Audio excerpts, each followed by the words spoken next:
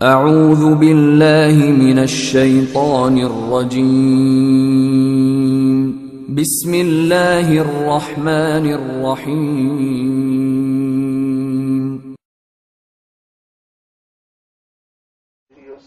যার কারণে তার জানাজার জন্য আমাকে বলা হয়েছে। বিবির কাছে গিয়ে জিজ্ঞাসা করছে যে আপনার স্বামী কি আমল করতো? না, আমার স্বামী তো কোন আমল জানতো, মানে কোন সাধারণ মানুষ, আনপড়, অশিক্ষিত, নামাজ কালাম পড়তো কিন্তু অশিক্ষিত, তারপরে কোন আমল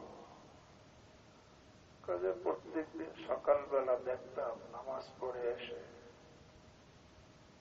একটা কোরআনে কারিম ছিল গেলাপ লাগানো, ওইটাকে নামাইত, এরপরে নামাইয়া গেলাপ থেকে বের করে চুমা দিত, চোখে লাগাইত, এরপরে সামনে খুলে পড়া জানত না।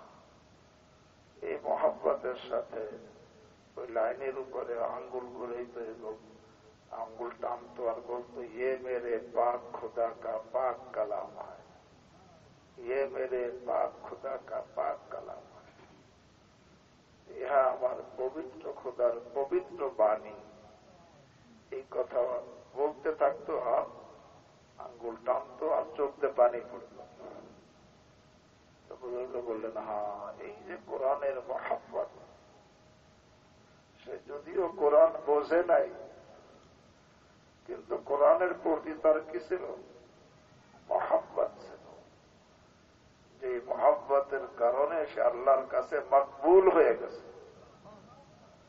আল্লাহর দরবারে মকবুল হয়ে গেছে। এই জন্য তাকে এরকম ভাবে জানাজা পড়ার জন্য অন্য এলাকার এক আল্লাহর প্রিয় বান্দাকে ইলহাম করা হয়েছে। হযরত থানভী রাহিমাহুল্লাহ ঘটনা বয়ান করছেন। মুফতি শফি সাহেব রহমতুল্লাহ আলাইহি ঘটনাটি মাজালিস হাকিমুল উম্মতের মধ্যে উল্লেখ করছে।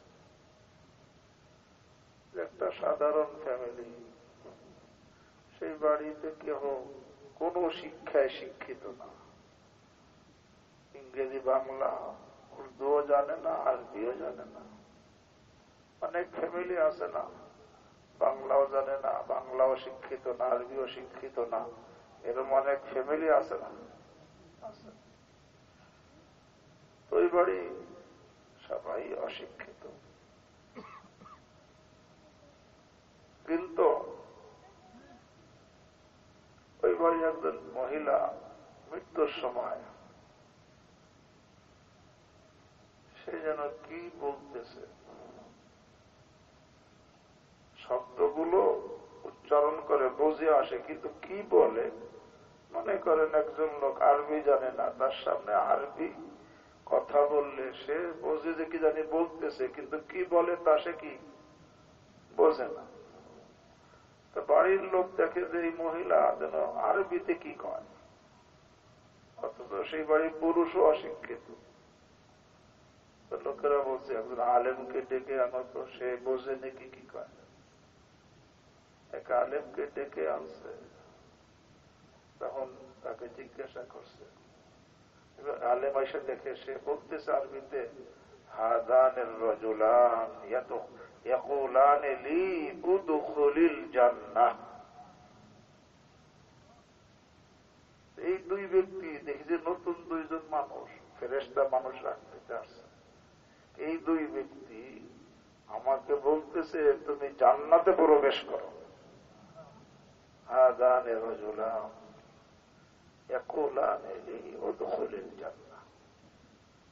তখন আলেম বললে যে তাকে তো জান্নাতের শুভ সংবাদ দেওয়া হইতেছে মৃত্যুর আগেই, যেটা শুনে সে মুখে বলতেছে, তা সে কি আমল করতে পারে না? আমরা তো সবাই মূর্খ, অশিক্ষিত, পুরুষ মহিলা সকলে অশিক্ষিত, আমরা তো এলেমই নাই, তা আমল করবো কিভাবে? তারপরেও কি আমল কোনো কিছু করতে? তখন লোকেরা বললো, হ্যাঁ, এই মহিলার একটা আমল দেখছি, যখন আজানের আওয়াজ শুরু হতো, আজানের মহাব্বত আল্লাহর ভক্তি তার মধ্যে এত ছিল, সাথে সাথে নিজে চুপ হয়ে যাইত আর অন্যদেরকে ইশারায় চুপ করাইতো যে আযান হইতেছে। এই যে আযান শিআরে ইসলাম, এর মোহাব্বত আর আজমত তার মধ্যে ছিল। এই রহমতে হক বাহানা মি জুয়াত, বাহানা মি জুয়াত। আল্লাহ তো বান্দাকে মাফ করার জন্য বাহানা তালাশ করে। হযরত থানভী রাহিমাহুল্লাহ বলেন, যে আযানের সে মোহাব্বত আর আজমত তার মধ্যে ছিল, এর এই কারণেই সে আল্লাহর কাছে মাহবুব হয়ে গেছে, আর এই কারণেই তাকে দুনিয়ায় থাকা অবস্থায় জান্নাতের শুভ সংবাদ দেওয়া হয়। যদিও আমরা না বুঝি, এরপরেও যদি মহব্বতের সাথে আজমতের সাথে বসে থাকি, তাহলেও এটা কম কথা না। এটা না হতে পারে, এটা আমার জন্য নাজাতের জরিয়া হয়ে যেতে পারে। আজকে আমাদের থেকে আদব, আজমত, মহব্বত বিদায় নিতেছে। কোরআনের আজমত, আদব, মহব্বত নেই। হাদিসের আজমত, আদব, মহব্বত নেই। মুরব্বিদের আদব নাই, ভক্তি নাই। আলেম ওলামাদের আদব নাই, ভক্তি নাই। উস্তাদের আদব নাই, ভক্তি নাই। স্বামীর আদব নাই, ভক্তি নাই। যার কারণে অনেক কিছু হইতেছে, কিন্তু আদব না থাকার কারণে সবাই মাহরুম হয়ে যাইতেছে। কারণ বেআদব মাহরুমে গাছতাজ,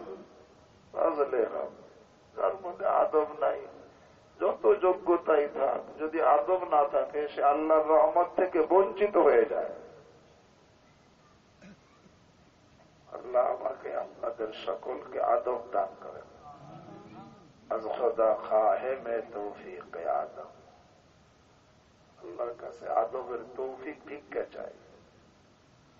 বেআদব মাহরুমে গাশতাজ ফজলে রব। বেআদব হয় সে তো রহমত, রবের ফজল থেকে, রহমত থেকে মাহরুম, বঞ্চিত হয়ে যায়। আল্লাহ, এখানে শেষ সবক। যেহেতু এখানে একটা মাদ্রাসা আছে, ছাত্রীরা পড়েছে বুখারী শরীফ। ছাত্রীরা সকলে কিতাব পড়ো এবং খুব মনোযোগ সহকারে শোনো। বেশি হয়ে যায়।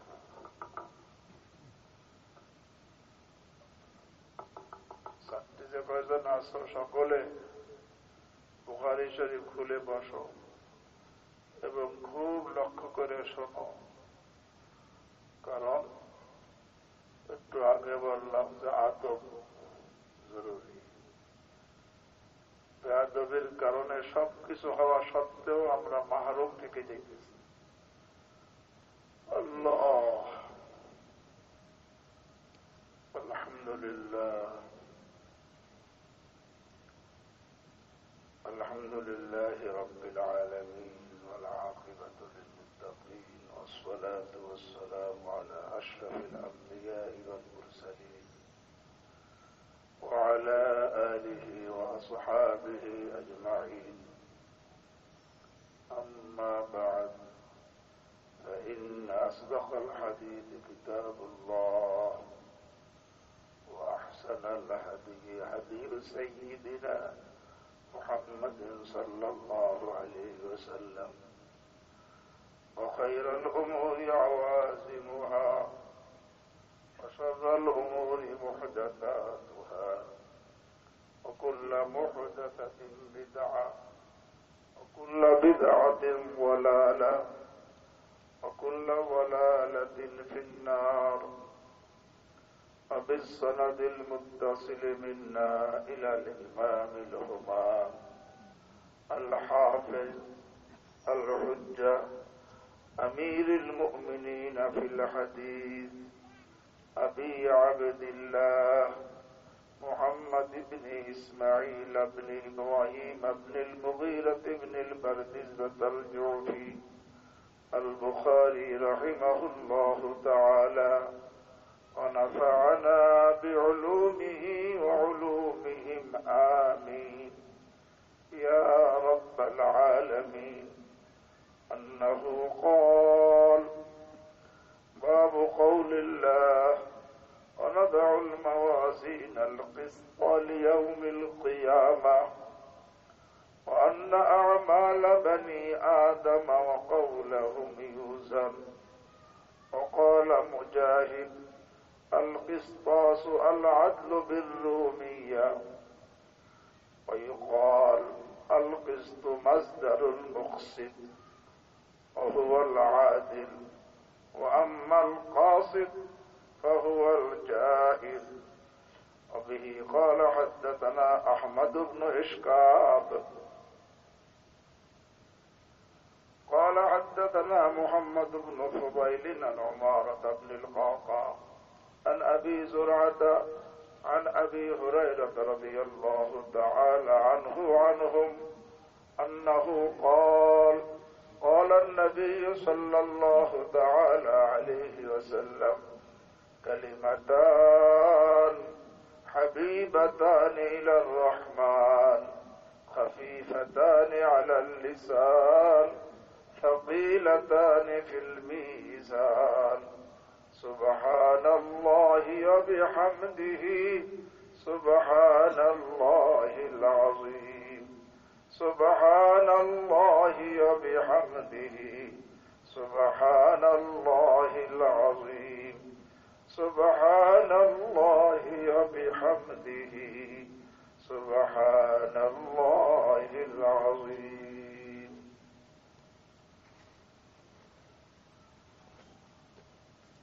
বুখারী শরীফের শেষ বাব এখানে পড়া হয়েছে।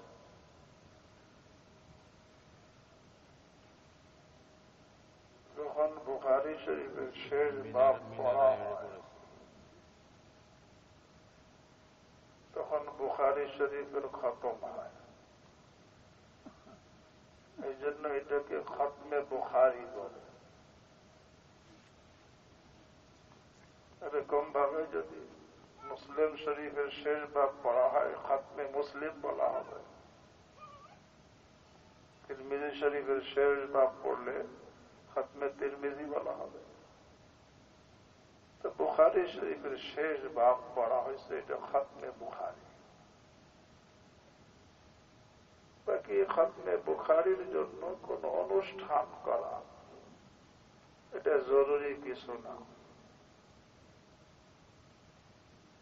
কিন্তু সাধারণত খতমে বুখারীর সময় অনুষ্ঠান হয়েই যায়। কেন হয়? বুখারী শরীফ এমন একটা কিতাব উলামায়ে কেরাম তাজরিবা করছেন, এর খতম হওয়ার পরে দোয়া করলে দোয়া কবুল হয়। সৈয়দ আসিল উদ্দিন উনি বলেন যে আমি বুখারী শরীফকে 120 বার খতম করেছি। যখন যেই নিয়তে খতম করেছি আল্লাহ রাব্বুল আলামিন আমার সেই নিয়তকে পুরা করছেন। উলামায়ে কেরামের তাজরিবা যে বুখারী শরীফ খতমের পরে দোয়া কবুল হয়, এই জন্য বুখারী শরীফের খতমের মধ্যে অনেক লোক শরীক হয় আশা নিয়ে যে দোয়া কবুল হবে। আর কবুল হবে না কেন? বুখারী শরীফ হলো হাদিসের কিতাব। হাদিস হলো সাইয়্যিদুল মুরসালিন খাতামুন নবিয়্যিন মুহাম্মদুর রাসূলুল্লাহ সাল্লাল্লাহু আলাইহি ওয়াসাল্লামের কথা, কাজ, তার সমর্থন। রাসূল করিম সাল্লাল্লাহু আলাইহি ওয়াসাল্লাম যেহেতু সৃষ্টির মধ্যে আল্লাহর সবচাইতে মকবুল বান্দা, এই জন্য ওনার কথা, ওনার কাজ, ওনার সব সমর্থন এগুলো রব্বুল আলামিনের কাছে প্রাপ্য। এই কিতাবের মধ্যে রাসূল করিম সাল্লাল্লাহু আলাইহি ওয়াসাল্লামের বাণী যেগুলো মাহবুব, এই সেইগুলোর একটা মজমুয়া। এখানে হাদিসের সংখ্যা বা সনদ হাদিসের সংখ্যা হাফেজ ইবনে সালাহ এবং আল্লামা নববী রাহিমাহুল্লাহ রায় অনুযায়ী তাকরার সহকারে ৭,২৭৫টি হাদিস। পুরো কিতাবের মধ্যে সনদওয়ালা হাদিস কত? ৭,২৭৫টি। আর হাফেজ ইবনে হাজার আসকালানী রাহমাতুল্লাহ আলাইহি ওনার গণনা অনুযায়ী ৭,৩৯৭টি। এগুলো বা সনদ হাদিসে মুসনাদ, সনদওয়ালা হাদিস এতগুলো। আর সনদ ছাড়া হাদিস মুআল্লাকাত, এটাও আছে কম না ১৩৪১টি সনদ ছাড়া হাদিস তরজমাতুল বাবের মধ্যে আছে। আবার কিছু মুতাবিআতও আনছেন, তার সংখ্যা হল ৩৪৪টি।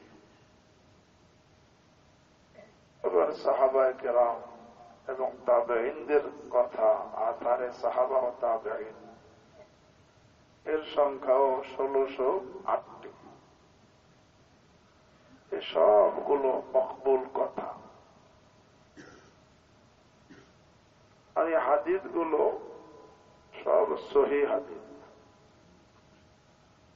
এই জন্য ইমাম বুখারী কিতাবের নামে রেখেছেন আল জামিউল মুসনাদুস সাহিহ। এই কিতাবের সব হাদিসগুলো কি সহিহ, বিশুদ্ধ,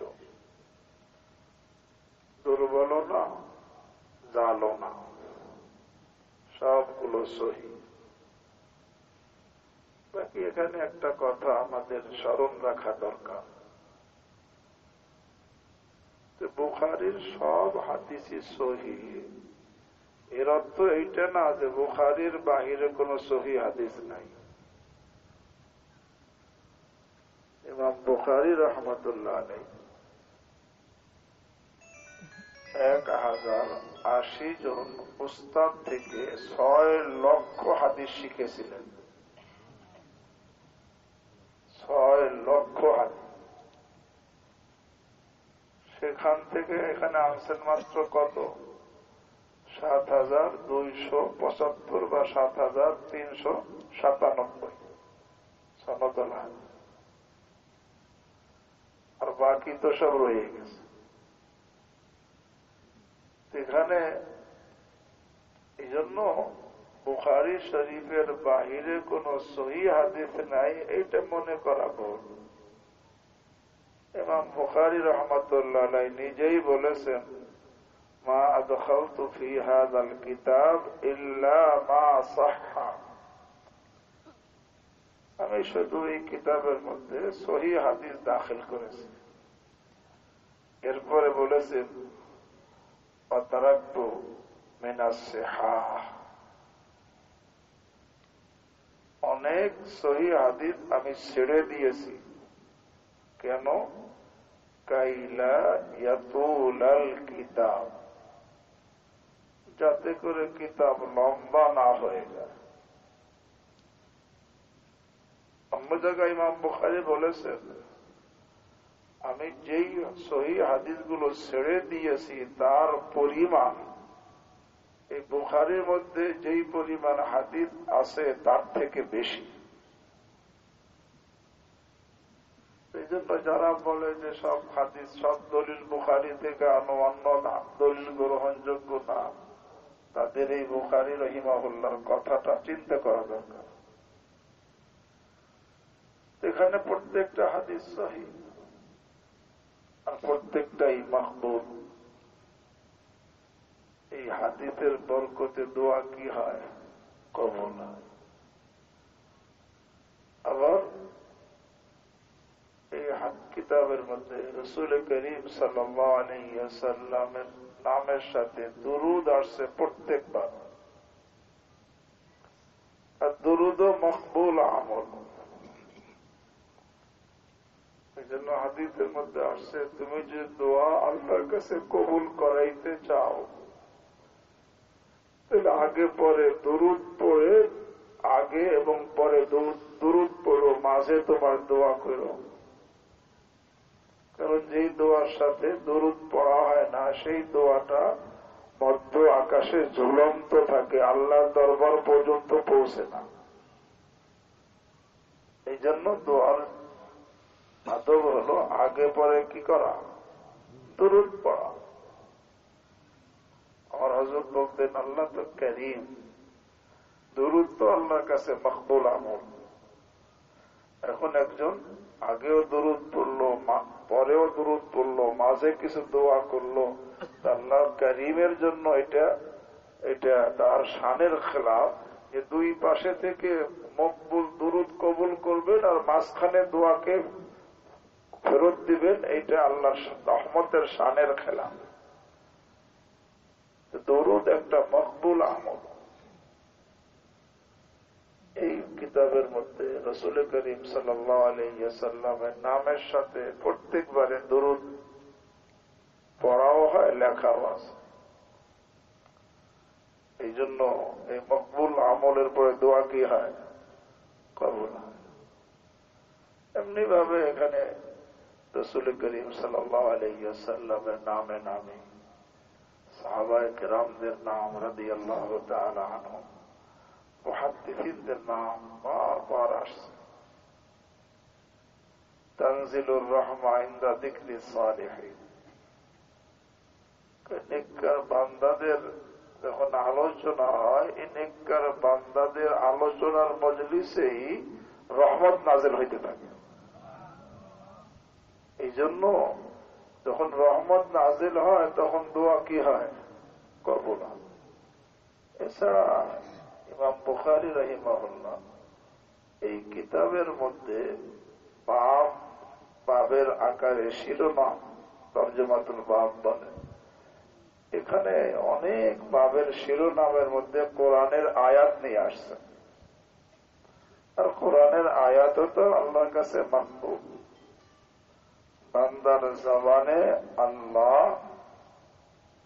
কোরআনে কারীম তেলাওয়াত যত মহব্বতের সাথে শোনেন, অন্য কোন কিছুর তেলাওয়াত এত মহব্বতের সাথে কি শোনেন না। এই জন্য এখানে কোরআনের আয়াত, অনেক আয়াত আছে, এটা মাকবুল। এই জন্য এরপরে দোয়া কবুল হয়। আর যিনি লেখছেন ইমাম বুখারী রাহমাতুল্লাহ আলাইহি, উনিও তো বড় মাকবুল মানুষ ছিলেন। আরে কেমন মাকবুল ছিলেন আল্লাহ! উনি ওনার একটা কথা বলি, উনি বলেন, মা ইগতাবতু আহাদান মুযা আলিমতু আন্নাল গীবাতা হারাম।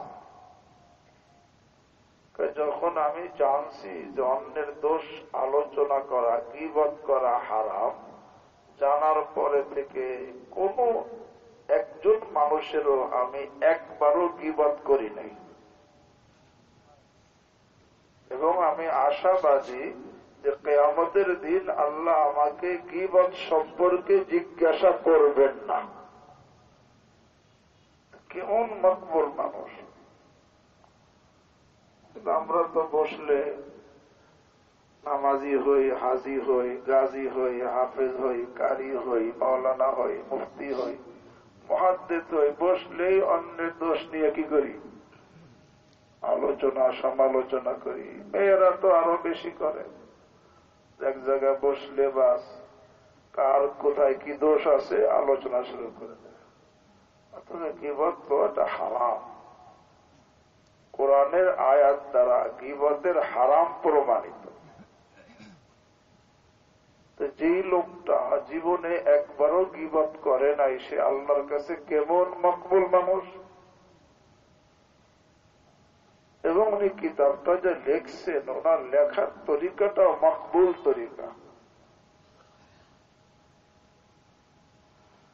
উনি যে হাদিস গুলো লিখছেন এক একটা হাদিস লেখার আগে প্রথমে গোসল করছেন, পরে 2 রাকাত নামাজ পড়ছেন, পরে ইস্তেখারা করছেন, রওজা আতহারের দিকে মুতাওয়াজ্জে হয়ে মুরাকাবা করছেন। যখন রওজা আতহার থেকে হাদিসটা বিশুদ্ধ, এমনি তো বাহ্যিক ভাবে সহি হওয়ার সব যাচাই বাছাইয়ের পরে বাহ্যিক যাচাই বাছাইতে এটা সহি প্রমাণিত হয়েছে, তারপরেও রওজা আতহারের দিকে মুতাওয়াজ্জে হয়ে মুরাকাবা করছেন এবং সেখান থেকে যখন নাকি এরকম ভাবে ইশারা পাইছেন যে হাদিসটা সহি হওয়ার, তখন লিখছেন। প্রতিটা হাদিস লেখার সময় গোসল, এরপরে 2 রাকাত নামাজ, ইস্তেখারা, এই যে মুরাকাবা, এই জন্যই কিতাবটা লিখতে 16 বছর লাগছে। কারণ প্রত্যেকটা হাদিস লেখার আগে কি করছেন?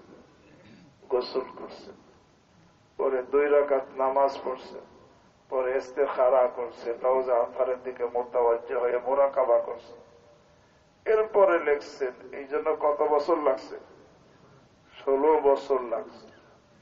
আর এই 16 বছর উনি দিনের বেলায় রোজা থাকতেন, তবে গোপনে। নফল আমল কি করা, কেমনে করা ভালো, প্রকাশ্যে না গোপনে? মানে গোপনে রাখতেন। উনি যে রোজা কাউকে বুঝতে দিতেন না। ওনার খাদেম বা কেহ যখন নাকি দিনে নাস্তা বা খানা নিয়ে আসতো উনি রেখে দিতেন, বলতেন না যে খানা আনা লাগবে না। এবং সে চলে গেলে কোন ফকিরকে, গরিবকে দান করে দিতেন। নিজে তো কি রোজা। এই 16 বছর এইভাবে প্রতিটা হাদিস লিখছে। আবার এই হাদিসের উপরে যে শিরোনাম তরজমাতুল বাব, যার সংখ্যা 3456টি, এই তরজমাতুল বাবের মুসাওয়াদা অর্থাৎ রামভাবে লিখছেন মসজিদে হারামের মধ্যে কাবা ঘরের পাশে বসে এই তরজমাতুল বাবের তাসবিদ করেছেন, রাম ভাবে লিখছেন। আর এটা পরিষ্কার করে লিখছেন আরে রওজা আতহারের কাছে বসে। এই লেখার তরিকাটাও মাকবুল, উনি নিজেও মাকবুল। এই সব কারণে এরকম ভাবে ওলামায়ে কেরাম তাজরিবা করেছেন, বুখারীর খতমের পরে দোয়া কি হয়? কবুল হয়। আর এই জন্য মানুষ দোয়া কবুলের আশায় অনুষ্ঠান না করলেও জমা হয়ে যায়। আমরা যখন পড়তাম করাচিতে, আমাদের উস্তাদ মুফতি ওলি হাসান তুনকি রহমাতুল্লাহ আলাইহি, উনি গোপন করার খুব চেষ্টা করতেন যে কোন লোকজন যেন ভিড় না হয়। কিন্তু এলাকার লোক সবাই খবর রাখত, প্রত্যেক দিন খবর রাখত। যখন নাকি হুজুর শুরু করতেন অটোমেটিক লোক জমা হইয়া ভরে যেত। বাকি অনুষ্ঠান করা এটা জরুরিও না, মুনাসেবও না। কারণ অনুষ্ঠান করতে গেলে বিভিন্ন খোরাফাত, বিভিন্ন খারাপি ভিতরে চলে আসে। আল্লাহ আমাদেরকে হেফাজত করে। এই যে বুখারী শরীফের শেষ বাব আপনাদের সামনে পড়া হয়েছে, আগে বলছি যে বুখারী শরীফের হাদিসের সংখ্যা বলছি যে হাফেজ ইবনে সালাহ এবং আল্লামা নাবাবী রাহিমাহুল্লাহ বর্ণনা অনুযায়ী বা সনদওয়ালা হাদিসের সংখ্যা ৭,২৭৫টি তাকরার সহকারে। একাধিক বারবার আছে, প্রত্যেকটাকে বারবার বলা হয়েছে। যেরকম দেখেন কোরআনের সূরা আল রহমান একবার আসছে না ৩১ বার আসছে? এটা কি এক আয়াত না ৩১ আয়াত? কিন্তু এখন গণনার মধ্যে কি এক আয়াত ধরবো না ৩১ ধরবো? ৩১। এরকম একই হাদিস বারবার আনা হয়েছে, কিন্তু প্রত্যেকটাকে ভিন্ন ভিন্ন ধরা হয়েছে। এইভাবে তাকরার সহকারে বুখারীর হাদিসের সংখ্যা ইবনে সালাহ আর ইমাম নাবাবীর গণনা অনুযায়ী ৭,২৭৫টি। আর হাফেজ ইবনে হাজার আসকালানী রাহিমাহুল্লাহর রায় অনুযায়ী এই বা সনদ হাদিসের সংখ্যা ৭,৩৯৭টি। আর সনদবিহীন হাদিস যেগুলো তরজমাতুল বাবের মধ্যে উল্লেখ করছেন, যাকে মুআল্লাকাত বলা হয়, এর সংখ্যা ১৩৪১টি। আর কিছু আছে মুতাবিআত, এক হাদিস আসছে তার মুআফিক আর একজনে হাদিস আনছে, সেটিকে ইমাম বুখারী ইশারা করছে তাবাহু ফুলান কয়ে, সেই হাদিসের সংখ্যা হলো ৩৪৪টি। আর আথারে সাহাবা তাবিঈনের সংখ্যা ১৬০৮টি। আর বাবের সংখ্যা বলছে ৩,৪৫৬টি বা ৫০টি। আর এখানে যে কিতাব, অর্থাৎ এই বুখারী শরীফের মধ্যে বিভিন্ন কিতাবের শিরোনাম আছে। কিতাবুল ঈমান, কিতাবুল ইলম, কিতাবুল ওযু, কিতাবুত তাওহীদ, কিতাবুল মাগাজি, কিতাবুত তাফসীর।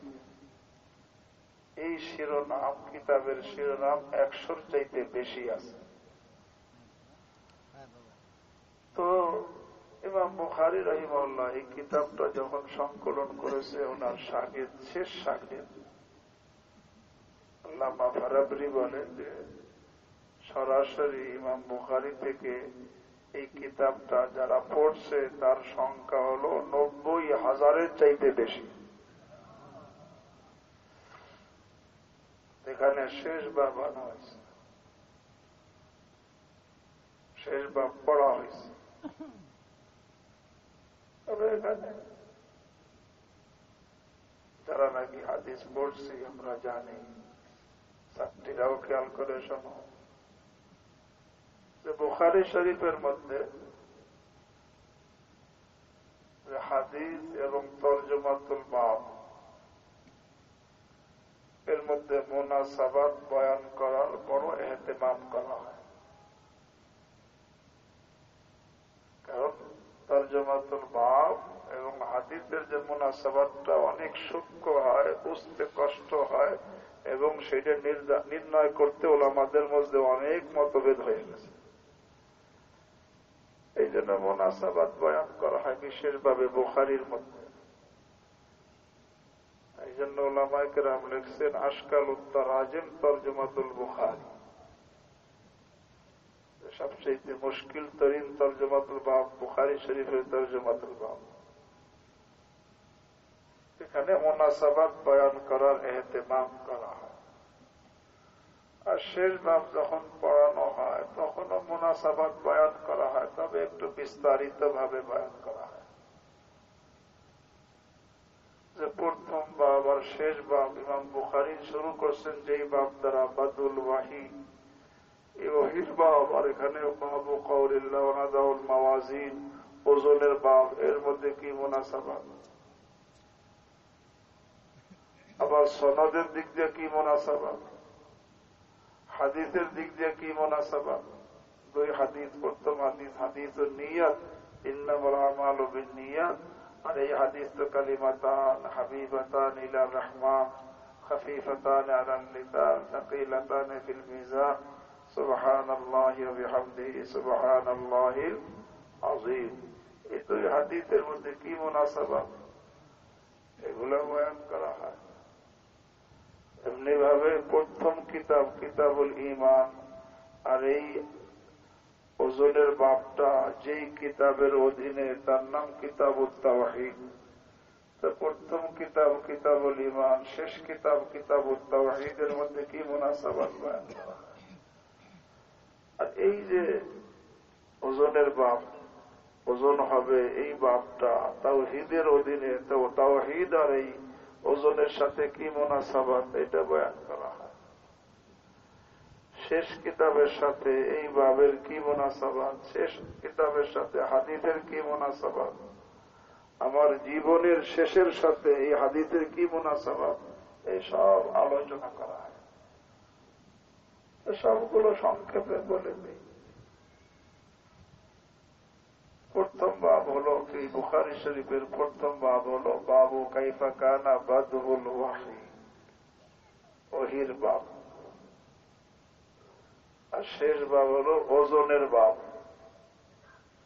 ওহী আর ওজনের মধ্যে কি মুনাসাবাত। বান্দাকে আমলের মুকাল্লাফ বানানো হয়েছে ওহী দ্বারা। তো এই যে বান্দাকে বোঝা গেল আমলের শুরু হলো কি ওহী। বান্দাকে আমাকে যে আমল নামাজ পড়ার মুকাল্লাফ হলো, এটা আমরা নামাজ পড়তে হবে, এইটা আমাদেরকে মুকাল্লাফ বানানো হয়েছে কিসের মাধ্যমে? ওহীর মাধ্যমে। তো বোঝা গেল আর মুকাল্লাফ করা, আমলের মুকাল্লাফ করাকে বলা হয় আরে উরুদে আমাল। তো উরুদে আমালের শুরু হলো ওহী, আর আমলের শেষ হলো কিয়ামতের দিন আমলের কি হওয়া, ওজন হওয়া। তো শুরু কিতাবে উরুদে আমালের শুরু ওহীর কথা আলোচনা করছেন, আর শেষ কিতাবে আরে শেষ ভাব এরকম ভাবে কিয়ামতের দিন আমলের ওজন হবে, সে ওজনের কথা কি। তো শুরু কিতাবে আমলের শুরুর আলোচনা, আর শেষ কিতাবে আমলের শেষ যে ওজন এই আলোচনা, এই বাব আছে। এমনি ভাবে প্রথম হাদিসের সনদ আর দ্বিতীয় এই শেষ হাদিসের সনদের মধ্যে মুনাসাবাত। প্রথম হাদিসের সনদ শুরু হয়েছে হুমায়দি দ্বারা। হুমায়দি ইমাম বুখারীর মক্কার প্রথম উস্তাদ। আর শেষ হাদিস শুরু হয়েছে আহমদ ইবনে ইসকাব বাশকাব দ্বারা। আর আহমদ ইবনে ইসকাব ইমাম বুখারীর মিশরের শেষ উস্তাদ। তো শুরু কিতাবে শুরু উস্তাদের হাদিস আনছেন, আর শেষ কিতাবে শেষ উস্তাদের কি হাদিস আনছেন। ওলামায়ে কেরাম তো হুমায়দি আর আহমদের মধ্যে মাদ্দা মূল অক্ষর হামদে দিয়ে মুনাসাবাত বয়ান করেন। শুরুর সনদ 4 তবকায় গরীব, শেষ সনদও 4 তবকায় গরীব। এইভাবে সনদে সনদে মুনাসাবাত বয়ান করা হয়। আর প্রথম হাদিস হাদিসুন নিয়া, ইন্নামাল আমালু বিন্নিয়াত, প্রথম হাদিস এর নাম হাদিসুন নিয়াত। শেষ হাদিস হলো কালিমাতান হাবিবাতান ইলার রহমান খফিফাতান আলাল লিসান থাকিলাতান ফিল মিজান সুবহানাল্লাহি ওয়া বিহামদিহি সুবহানাল্লাহিল আযীম। তো নিয়ত বান্দা যে আমল করে, একটা আমলের মুকাল্লাফ করা হয়েছে ওহীর মাধ্যমে। এখন আমল আদায় শুরু হয় কিসের দ্বারা? নিয়তের দ্বারা। আর আমলের শেষ হবে থাকিলাতান ফিল মিজান, আর মিজানের বেলা ওজনের দ্বারা।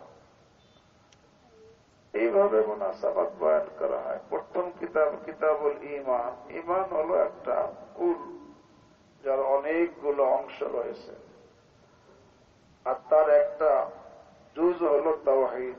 কিতাবুল ঈমান কিতাবুত তাওহীদের মধ্যে কুল আর জুজের মুনাসাবাত। আর কিতাবুত তাওহীদ আর এই ওজনের বাবের মধ্যে যেই ওজনের বাবটা কিতাবুত তাওহীদের অধীনে আসছে, এখানে মুনাসাবাত কি বলে ওজন হবে যদি তাওহীদ থাকে। তাওহীদ না থাকলে যতই আমল করুক, যত বেশি আমল করুক, তার আমলের কি হবে না?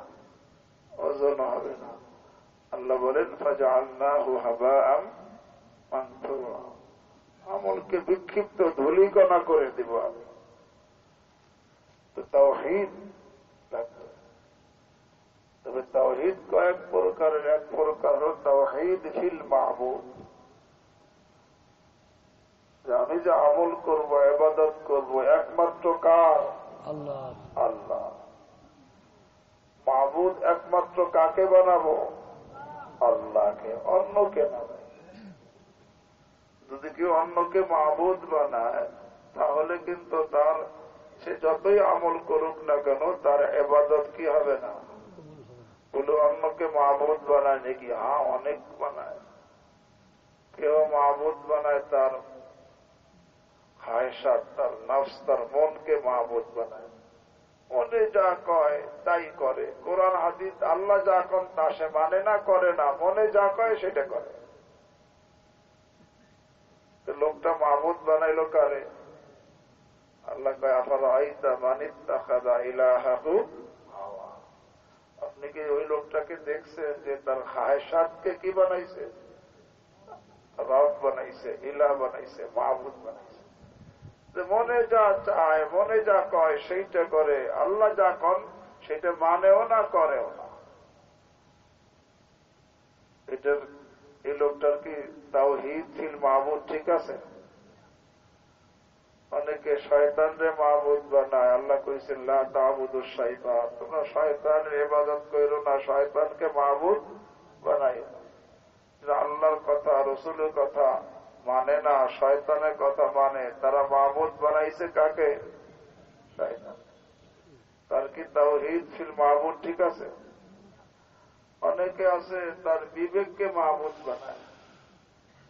বিবেকে যা কয় সেইটা মানে, তার বিবেক, বুদ্ধিতে যা কয় সেইটা মানে, কোরআন হাদিসে যা কয় সেইটা সে কি মানে না। এখন সে মাহবুদ বানাইলো বিবেককে। এই জন্য যারা বিবেকে ধরে না, নাউযুবিল্লাহ, আল্লাহকে তারা বুঝতে পারে না, এখন আল্লাহকে অস্বীকার করে নাস্তিক হয়ে যায়। এই লোকটারও তাওহীদ ফিল মাহবুদ ঠিক নাই। অনেকে আছে পীরকে মাহবুদ বানায়। পীরকে মাহবুদ বানায় কেমনে? কোরআনে কারীমের মধ্যে, যেমনি কোরআনে কারীমের আল্লাহ বলছেন ইত্তাখাযু আহবারাহুম ওয়া রুহবানাহুম আরবাবাম মিন দুনিল্লাহ। ইহুদি নাসারারা তাদের আলেম এবং তাদের পাদ্রীকে রব বানাইতো, মাহবুদ বানাইতো আল্লাহকে বাদ দিয়ে। বলে আলেম, তাদের আলেমকে, তাদের রবকে তারা মাহবুদ বানাইতো আল্লাহকে বাদ দিয়ে। তাহলে কি তাদের ইবাদত করতো, তাদের সিজদা করতো? কয়ে না। তো রব বানানোর অর্থ কি? রব বানানোর অর্থ হলো যে তাদের আসমানি কিতাব কোরআন, তাওরাত, ইনজিলের মধ্যে স্পষ্ট ভাবে যে সমস্ত আল্লাহর আদেশ নিষেধ এসেছিল অকাট্য প্রমাণ দ্বারা প্রমাণিত, সেইগুলা তারা মানত না। এর বিরুদ্ধে তাদের পাদ্রী যেটা কইতো সেটা মানত। এই জন্য তারা রব বানাইছে কাকে? এরকম ভাবে যদি কোন লোক কোরআন হাদিসের মধ্যে আল্লাহ স্পষ্ট ভাবে যা বলেছেন, যা আদেশ করেছেন, নিষেধ করেছেন, এইটা মানে না, এটাকে সে মানে না, করে না, কিন্তু পীর যেটা করে বলছে এর বিপরীত সেইটা সে মানে, সেইটা সে করে, তাহলে সে মাহবুদ বানাইলো কাকে? তাহলে কি তার তাওহীদ ঠিক আছে? ঠিক নেই। বলে ভাই, অনেকে তো গাছরে মাহবুদ বানায়, মাছরে মাহবুদ বানায়, কাসিমরে মাহবুদ বানায়, তাগো নামে মান্নত মানে। এই জন্য বলছে যে তাওহীদ ফিল মাহবুদ। আরে তুমি যদি তোমার আমল, তোমার নামাজ, তোমার দান সদকা, তোমার হজ উমরা, আরে তোমার যত যাকাত এবং যত নফল জিকির আজকার, এগুলোর ওজনই করতে চাও, তাহলে প্রথম কাজ তোমার তাওহীদ ঠিক করা।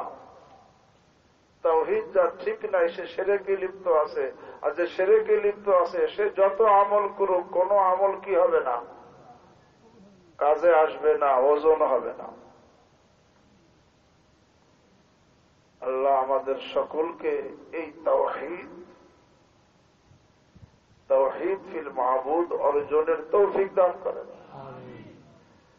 সাথে সাথে আর এক তাওহীদ। আর এই তাওহীদ ফিল মাহবুদ বদ্ধমূল করার জন্য আল্লাহওয়ালারা সবক দেন যে তুমি এইভাবে মশক করো, লা মা'বুদা ইল্লাল্লাহ, লা মা'বুদা ইল্লাল্লাহ, লা মা'বুদা ইল্লাল্লাহ, লা মা'বুদা ইল্লাল্লাহ, লা মা'বুদা ইল্লাল্লাহ। আল্লাহ ছাড়া আর উপাস্য নাই, আল্লাহ ছাড়া আর মাহবুদ নাই, আল্লাহ ছাড়া আর মাহবুদ নাই, একমাত্র শুধুমাত্র কেবলমাত্র মাহবুদকে আল্লাহ। আর একটা তাওহীদ লাগবে, তাকে বলে তাওহীদ ফিল মাকসুদ।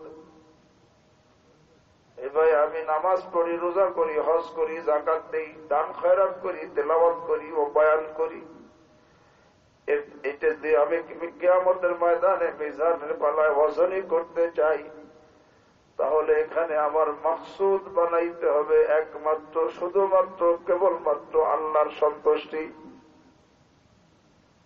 আল্লাহর সন্তুষ্টি ছাড়া অন্য কিছু মাকসুদ যদি বানাই, বলে আমি দেখানের মাকসুদ, আরে দেখানের মাকসুদ প্রশংসা পাওয়ার মাকসুদ, বাহবার মাকসুদ, দুনিয়া হলো মাকসুদ।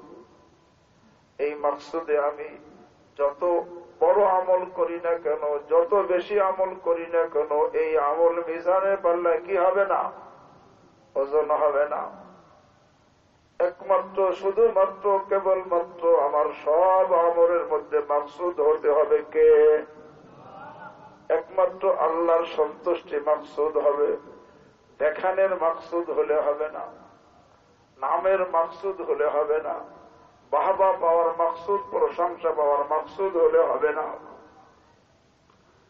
হুজুর আল্লাহর সন্তুষ্টিও মাকসুদ এবং লোকের থেকে প্রশংসা পাওয়ার চাহিদা, এটাও আমার মাকসুদ, দুইটাই মাকসুদ। আর দুইটা হলেও হবে না, তাহলে তো একমাত্র আল্লাহকে মাকসুদ বানানো হলো না।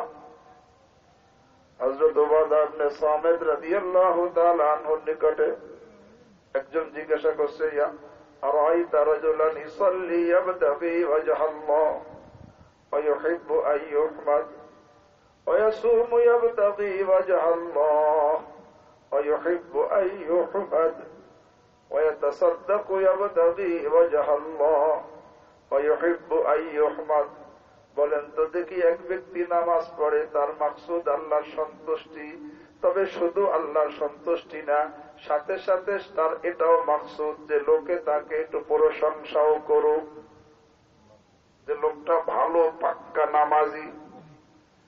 এক ব্যক্তি রোজা রাখে, আল্লাহর সন্তুষ্টি তার উদ্দেশ্য, তবে শুধু আল্লাহর সন্তুষ্টি তার মাকসুদ না, বরং আল্লাহর সন্তুষ্টির সাথে সাথে এটাও মাকসুদ যে লোকে তার একটু প্রশংসা করুক। আর এক ব্যক্তি দান করে, বলে তার মাকসুদ আল্লাহর সন্তুষ্টি, কিন্তু শুধু আল্লাহর সন্তুষ্টি মাকসুদ না, সাথে সাথে দিলের মধ্যে এটাও চাহিদা যে লোকে তার একটু কি করুক, আরে দাতা বলুক, প্রশংসা করুক। এখানে মাকসুদ শুধু আল্লাহ হয় নাই, আল্লাহ হয়েছে, আবার নামও, প্রশংসার চাহিদাও হয়েছে। উবাদা ইবনে সামিত রাদিয়াল্লাহু তাআলা আনহু আহাদুন নুকাবা লাইলাতুল আকাবা, ওনাকে জিজ্ঞাসা করা হলো যে তাহলে এই নামাজি, এই ব্যক্তির নামাজ, এই ব্যক্তির রোজা, এই ব্যক্তির দানের কি অবস্থা? উবাদা ইবনে সামিত রাদিয়াল্লাহু তাআলা আনহু একেবারে স্পষ্ট ভাবে বলে দিলেন, দ্ব্যর্থহীন ভাবে বলে দিলেন, লাইসা লাহু শাই, লাইসা লাহু শাই। এই নামাজি কিছু পাবে না, এই রোজাদার কিছু পাবে না, এই দাতা কিছু পাবে না, কারণ তার মাকসুদ একমাত্র আল্লাহর সন্তুষ্টি কি ছিল না। এই জন্য ভাই, কারণ যার মাকসুদ একমাত্র আল্লাহর সন্তুষ্টি থাকে, আরে সে তো আমল করে আল্লাহর জন্য, এবং দিলের মধ্যে লোকদের থেকে প্রশংসা পাওয়ার চাহিদাও তার দিলের মধ্যে কি থাকে না। আল্লাহ আমাকে আপনাদের সকলকে এই ইখলাসের দৌলত দান করেন।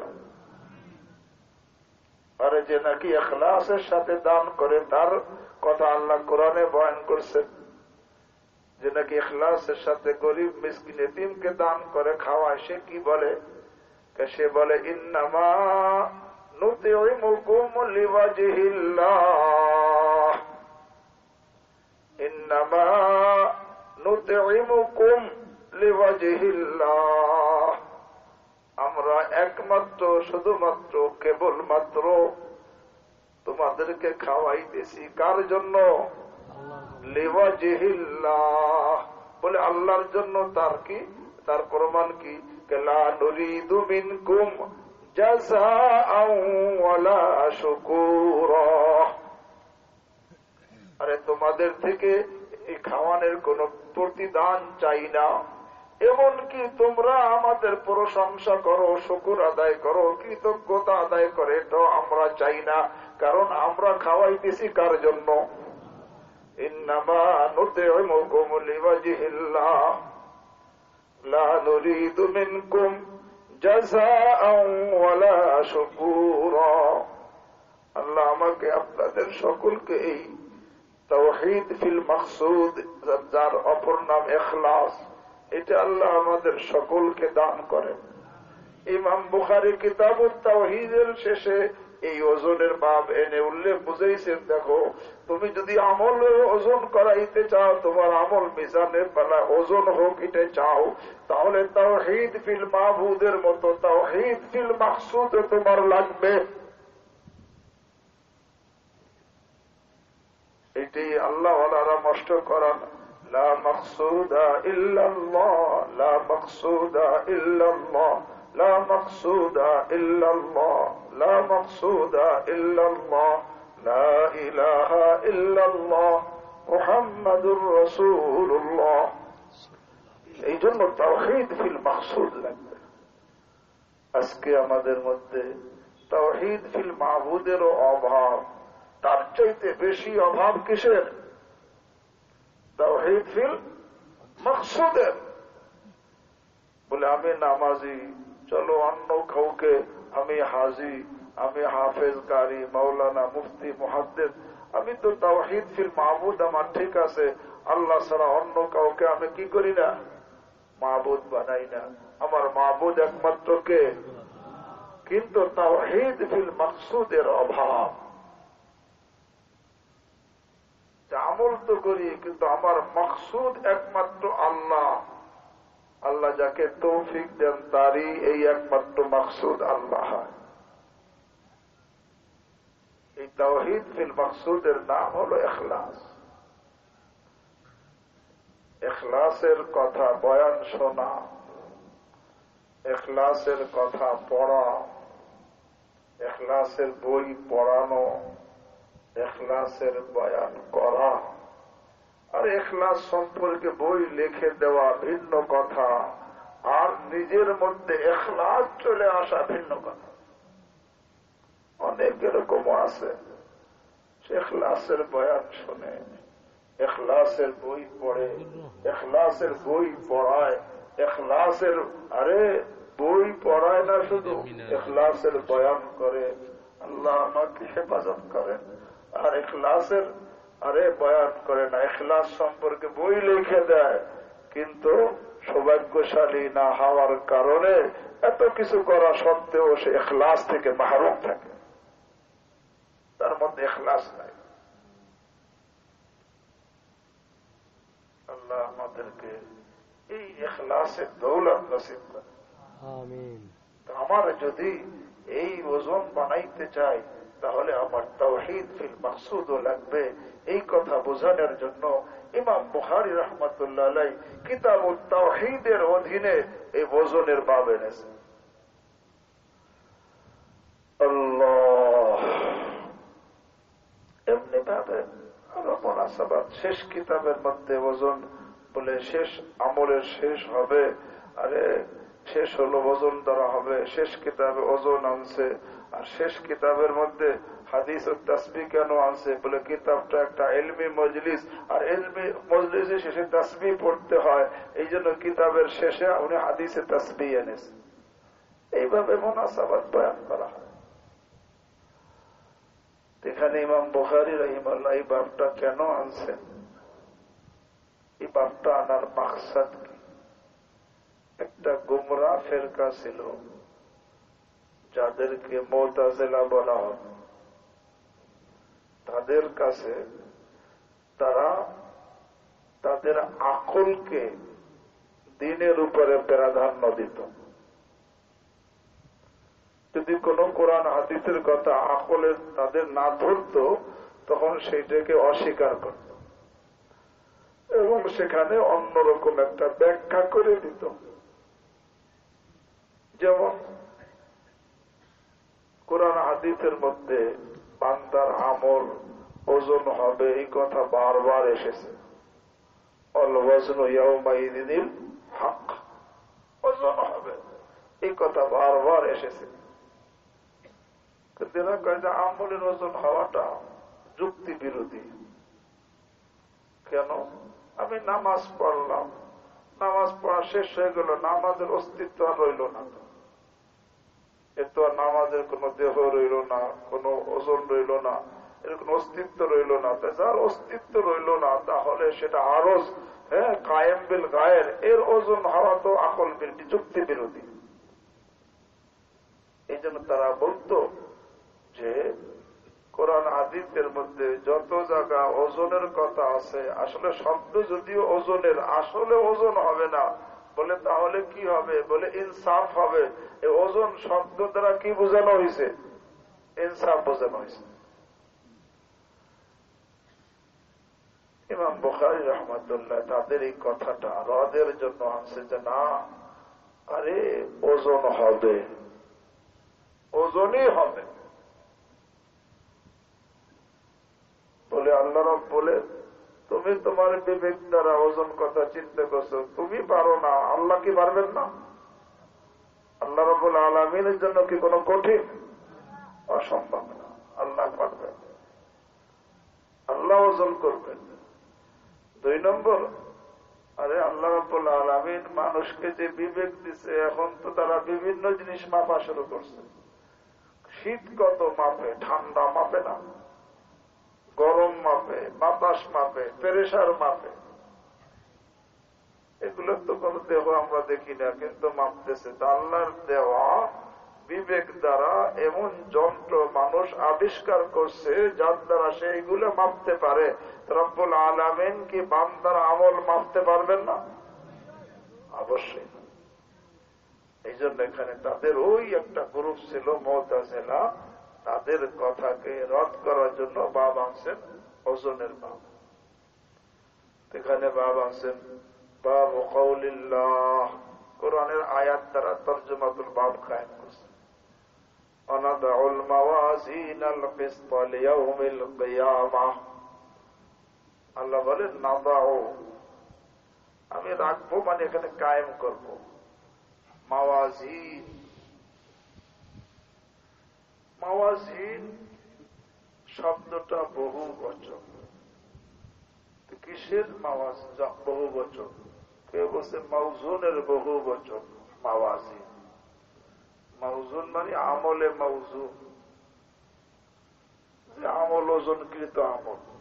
কিয়ামতের দিন আদম আলাইহিস সালাম থেকে কিয়ামত পর্যন্ত সব মানুষের আমল, একাধিক আমল হবে। এই জন্য ওই আমল, এই মাউজুন মানে আমলকৃত ওজন। এখানে আমালে মাউজুনা, এই মাওয়াজিন মানে আমালে মাউজুনা, ওজনকৃত আমল আমি কায়েম করব। এই এক ব্যাখ্যা কিছু উলামায়ে কেরাম ব্যাখ্যাকারীরা করেছেন। আর দ্বিতীয় যে না, মাওয়াজিন এটা বহু বছর মিজানের।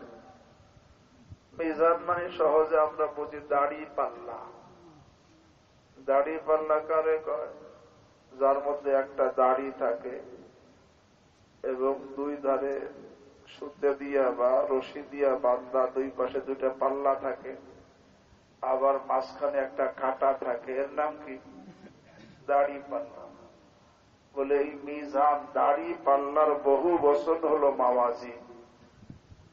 বলে এখানে, বলে তাহলে কি কিয়ামতের ময়দানে একাধিক দাড়ি পাল্লা হবে?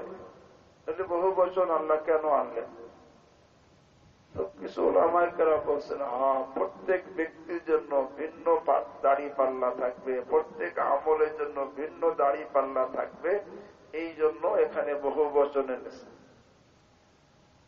তবে অধিকাংশ ওলামাইকেরা বলছেন না, দাড়ি পাল্লা একাধিক হবে না, একটাই হবে। একটা হলে বহু বচন কেন আনলেন?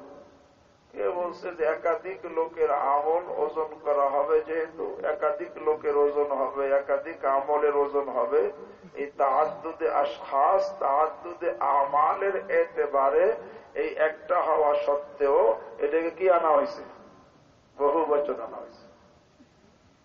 আবার কেউ বলছে যে না, এটা তাআদ্দুদে আশখাস, তাআদ্দুদে আমালের এতেবারে না, বরং আসলে দাড়ি পাল্লা একটাই হবে, তবে অনেক বড়। এই বড়ত্ব বোঝানোর জন্য আরবিতে অনেক সময় কি করা হয়? বহু বচন আনা হয়। বলে যে দাড়ি পাল্লাটা অনেক বড় হবে, সেইটা বোঝানোর জন্য এই বহু বচনের শব্দ আনা হয়েছে। বলে দাড়ি পাল্লাটা কত বড় হবে? হযরত সালমান ফারসি রাদিয়াল্লাহু তাআলা আনহু বলেন, লা উযিয়া ফি ইহদাহুমা আস-সামাওয়াত ওয়াল আরদ আমান ফিহিন্না লাওয়াসিআতুহু। দুইটা পাল্লা তো, তার একটা পাল্লা, যে কোনো এক পাল্লার মধ্যে যদি 7 জমিন, 7 আসমান এবং এর মাঝে যা কিছু আছে সব রেখে দেওয়া হয়, এক পাল্লায় ধরে যাবে, ভরবে না। কত বড় দাড়ি পাল্লা হবে?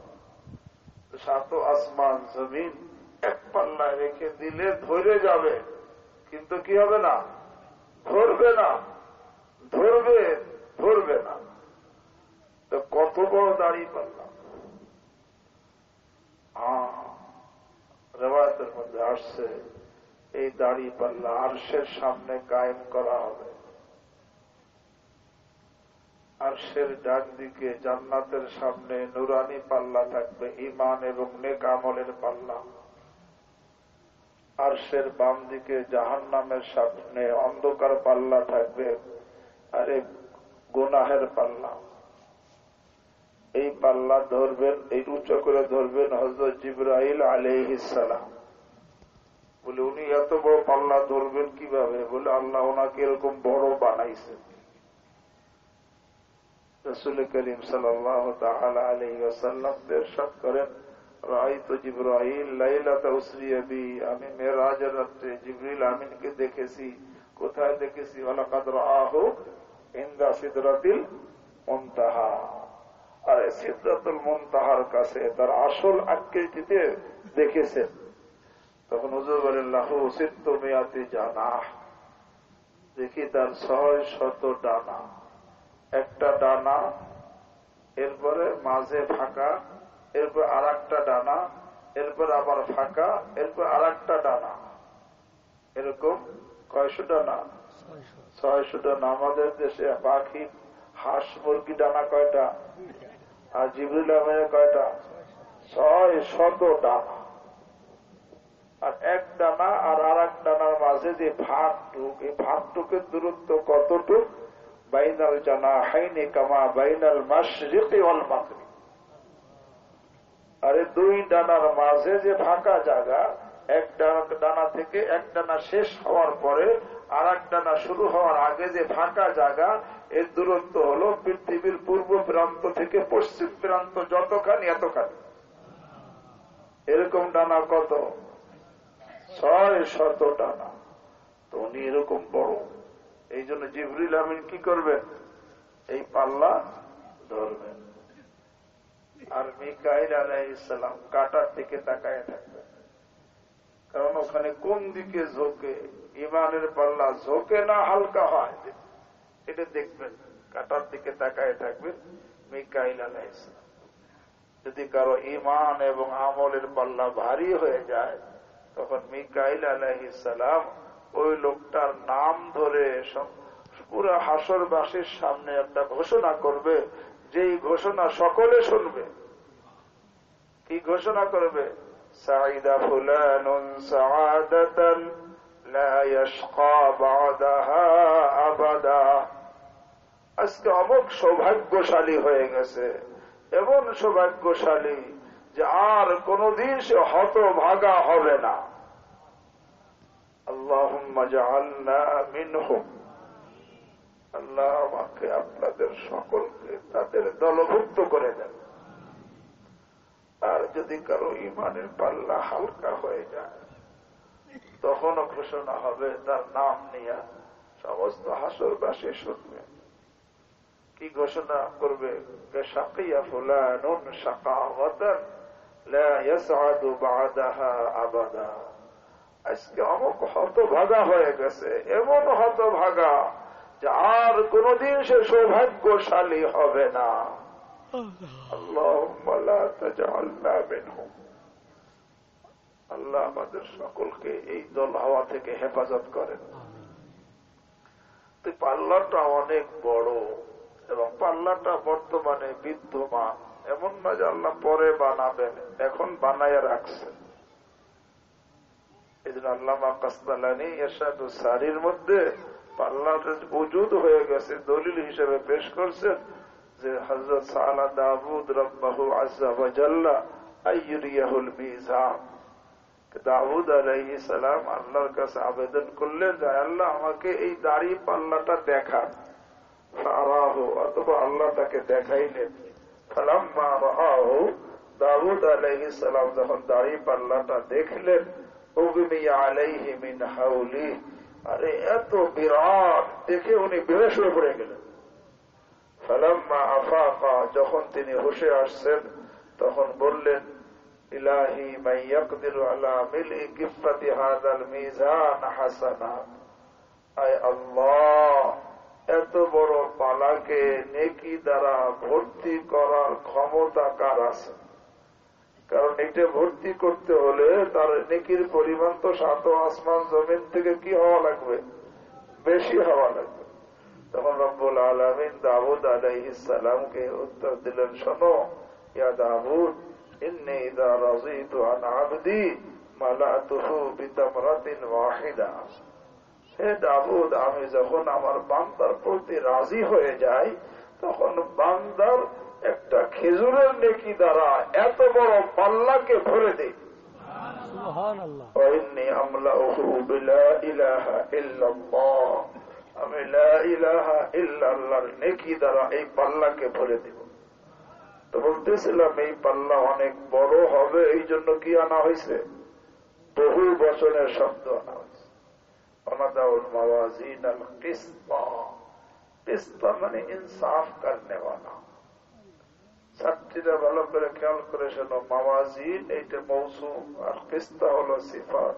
তো মৌসুম তো জমা বহু বচনের শব্দ, আর কিস্ত হলো এরকম ভাবে মুফরাদ এক বচনের শব্দ, অথচ সিফাত মৌসুফের মধ্যে তাতামুক শব্দ। এখানে তাতামুক হলো না, তারজমা হলো যেটা মাসদার। আর মাসদার হলে ওয়াহেদ তাসনিয়া জমা সকলের জন্য একরকমের সে ব্যবহার হয়। এখানে এর অর্থ কি? কিস্ত মানে আল আদিলা, इंसाफ कर। मजदर वन इसमें फाइल अल आदिला, मवाजीन अल आदिला, इंसाफ करने वाला मीजान कायम करो। অথবা এখানে মাজাজ বিল হযফ বলা হয়, অনাদাউল মাওয়াজিনা যাওয়াতিল কিসত, इंसाफ वाला পাল্লা কায়েম করো। অথবা এটা মফউলের মুতলাক মফউল লাহু হতে পারে। অনাদাউল মাওয়াজিন আল কিসতা লিআজলিল কিসতি, আমি এই মিজান কায়েম করব ইনসাফের জন্য।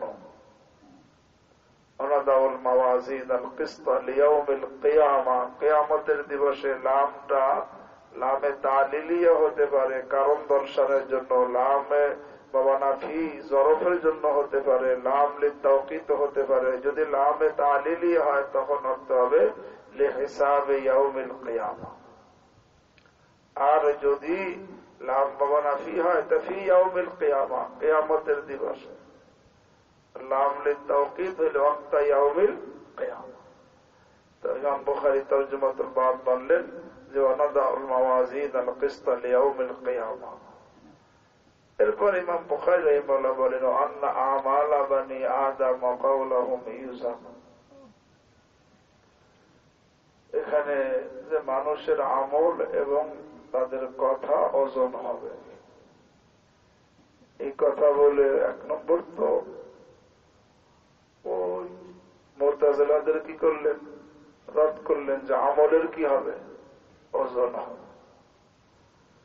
দ্বিতীয় কথা ইমাম বুখারী বললেন দেখো যে তুমি যে নামাজ পড়ো, রোজা করো, কোরআন পড়ো, জিকির করো, হজ উমরা করো, এখানে শুধু হিসাব হবে না, ওজনও হবে। আর ওজনের জন্য আমলের কোয়ালিটির দিকে খেয়াল করো। তৃতীয় আর একটা জিনিস বুঝাইছেন যে আসলে কিয়ামতের দিন ওজন যে হবে তা কিসের ওজন হবে এই ব্যাপারে তিনটা কাউল আছে, আর তিনটা কাউলের সপক্ষে দলিলও আছে। আমি উল্লেখ করতে যাব না, সময় লেগে যাবে। হ্যাঁ, একটা কাউল হলো কিয়ামতের দিন আমলের ওজন হবে। কিসের ওজন? আর দ্বিতীয় কাউল হলো আমল নামা, যেই দফতরের মধ্যে খাতার মধ্যে আমল লেখা হয় ওই দফতর ওই আমল নামার কি হবে, তাকে সহিফাতুল আমল হবে। আর তৃতীয় কাউল হলো যে আমলকারী যে আমল করবে ওই ব্যক্তির ওজন হবে সাহেবে আমলের ওজন।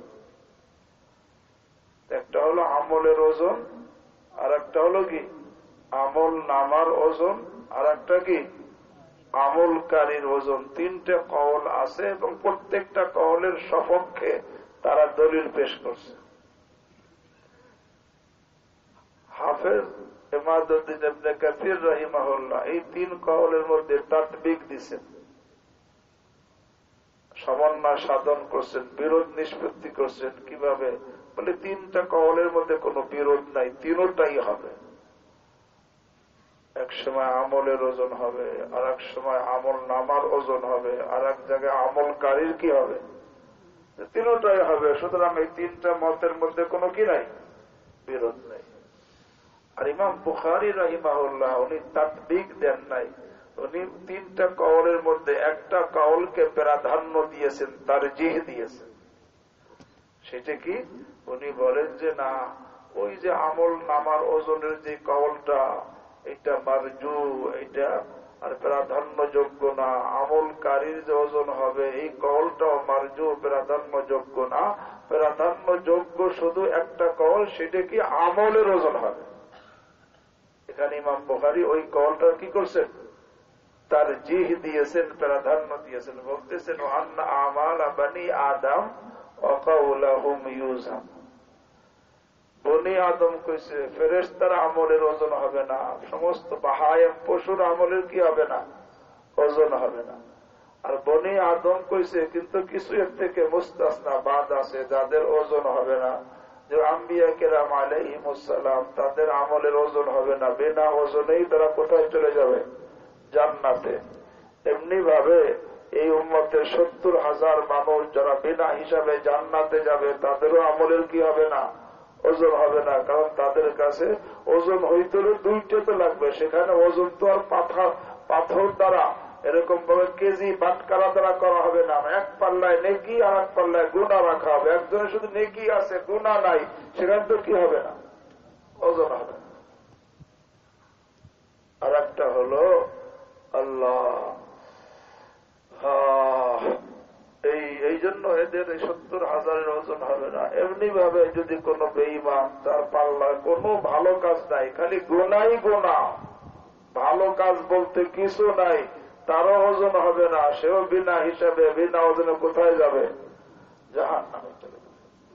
এমনি ভাবে মাজানি যারা পাগল, তাদের আমলের কি হবে না, ওজন হবে না। এরকম সিবিয়ান বাচ্চা অবস্থায় যারা মারা গেছে, এদের আমলেরও কিছু কি হবে না, ওজন হবে না।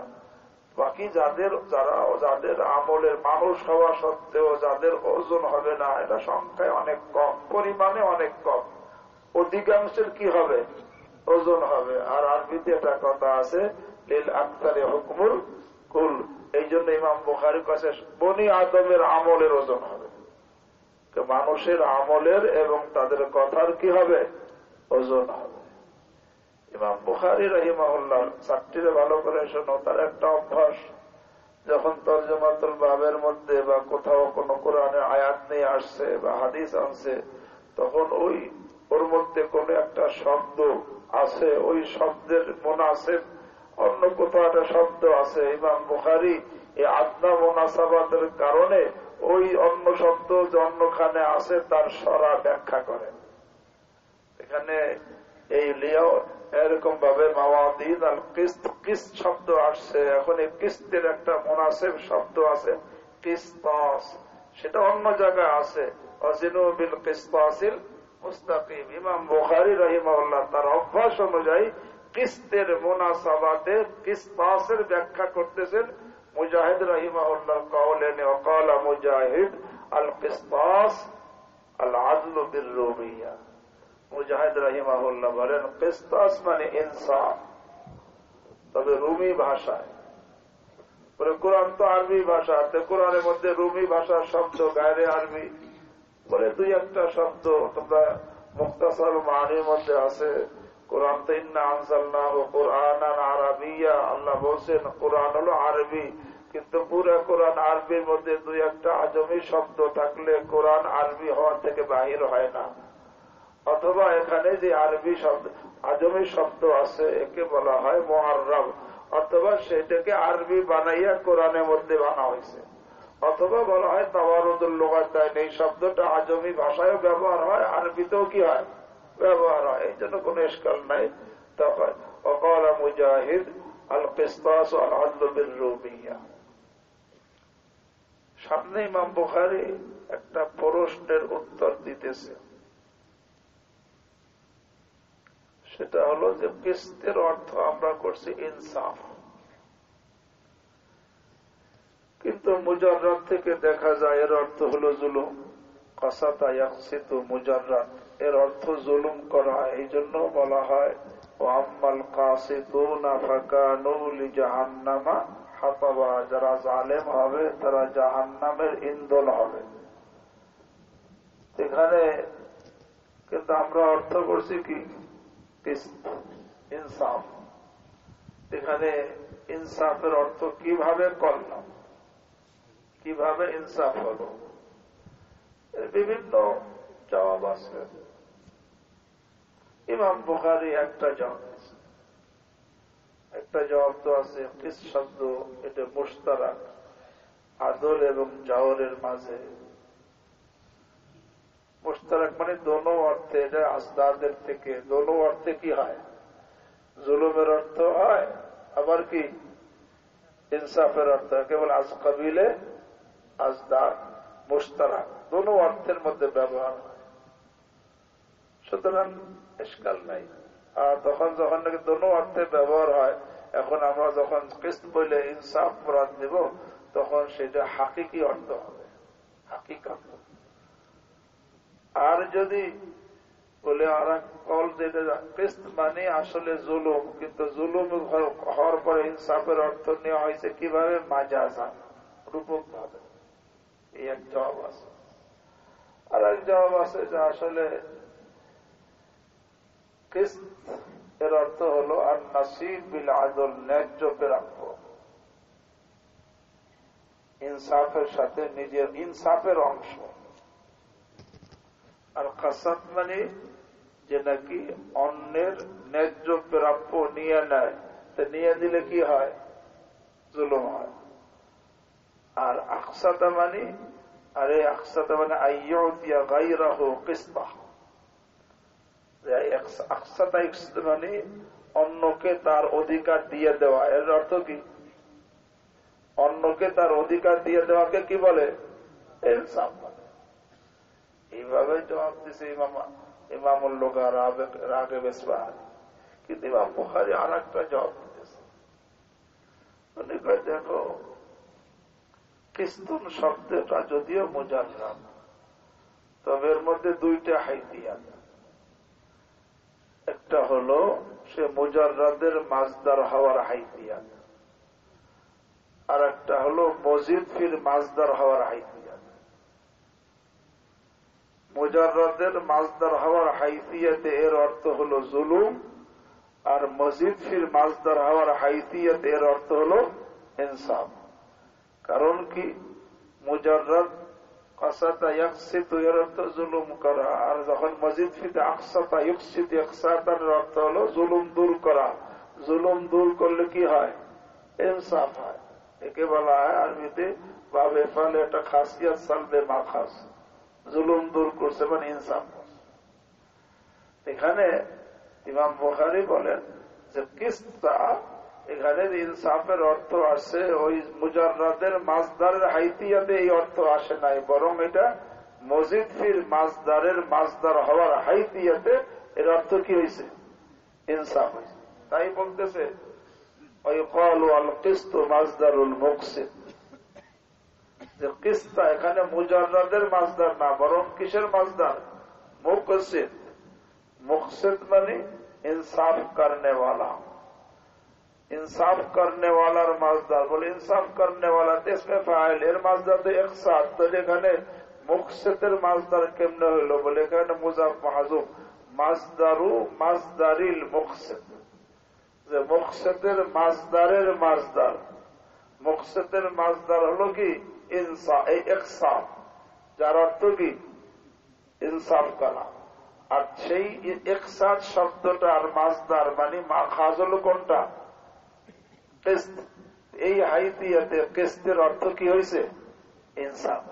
তাই ইউকালু আল কিস্তু মাজদারুল মুকসিদ, যে মুকসিদের মাজদার, মাজদারু মাজদারিল মুকসিদ বলা হবে, অথবা মাজদারুল মুকসিদ বিহাজফে জাওয়ায়েদ বলা হবে।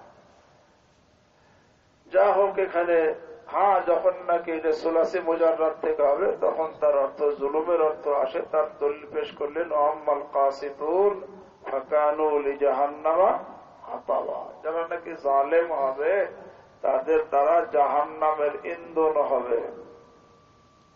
এরপর ইমাম বুখারী হাদিস আনতেছেন সনদ হাদাসানা আহমদ ইবনে আশকাব বা ইশকাব, ইবনে আসকালানী ইশকাব বলছেন, অন্যরা আশকাবও বলছেন।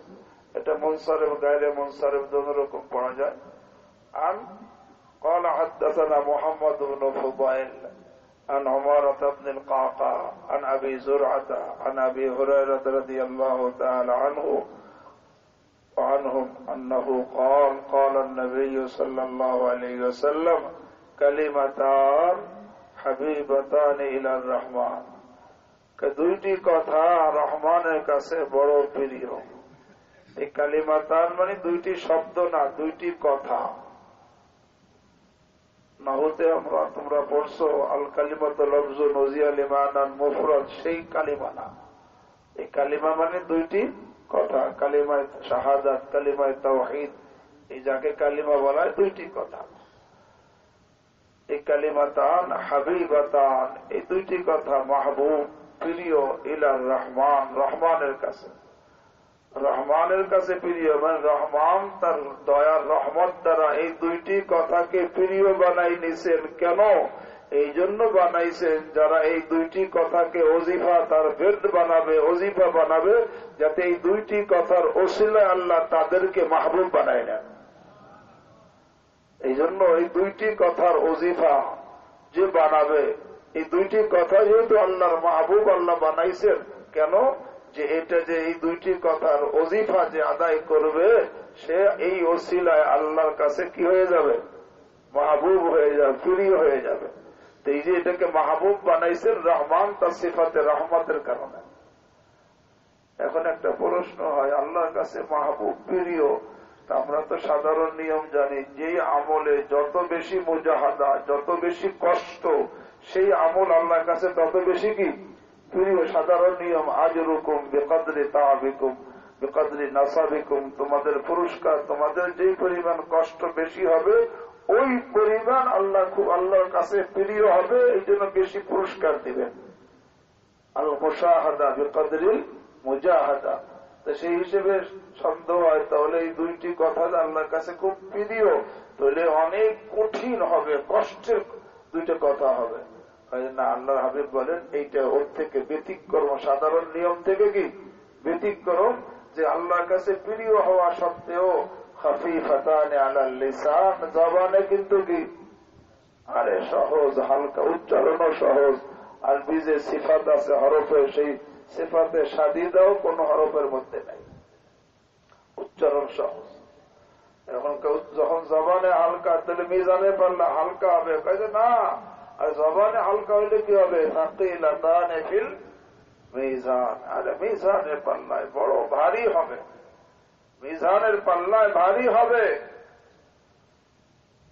আল্লাহ, এখানে আল্লাহর হাবিব সাল্লাল্লাহু আলাইহি ওয়াসাল্লাম, আমরা যারা ছাত্রীরা আছি উলামায়ে কেরাম বুঝবো যে কালিমাতানে মওসু হাবিবাতান ইলার রহমান প্রথম সিফাত, খফিফাতান আলাল লিসান দ্বিতীয় সিফাত, আর থাকিলাতান ফিল মিজান তৃতীয় সিফাত। এই সিফাত মওসুফ মিলা কিন্তু খবর মুকদ্দম, আর মুবতাদা কোনটা?